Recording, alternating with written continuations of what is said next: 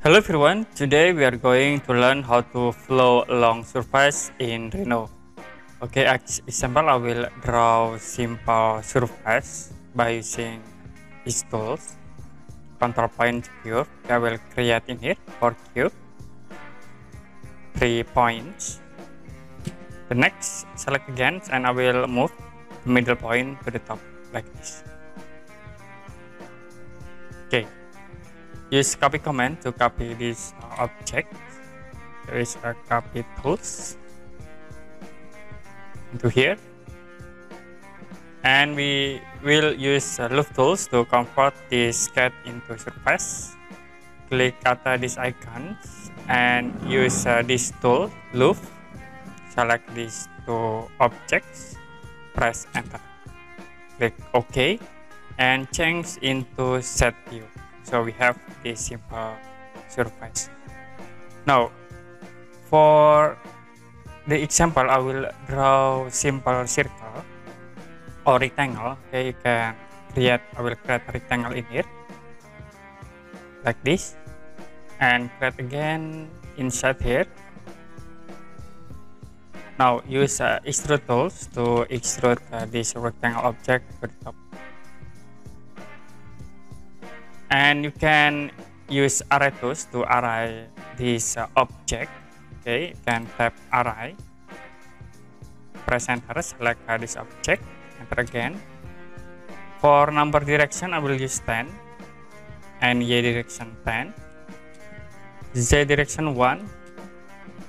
And now for X spacing, click from these points. Okay, I will move into here, into these points, so it will be create like this. Press enter to apply. Okay, use group command to group this array objects. Type group, select all objects and enter. I will change into maximize this perspective view. Now I will draw for surface reference for this object. Click at this points. I will use this point, surface from 3 or 4 corner points. Click start from this point. Okay, move again into here, this corner, and the next in here, the last in the bottom here. So we have this surface. You also can move the surface into middle point. Use move tools, select the surface, and we move from this point into middle point. How to use flow surface along surface in Rhino. So you can click at this icon flow along surface. The first you need to select the objects. I will select this object, press enter, and select for a reference surface. I will click at the surface for reference, and the second click this cube surface.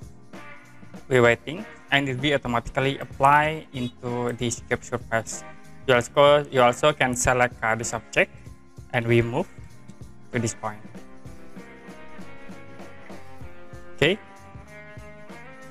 that's it, how to use flow along surface in Rhino.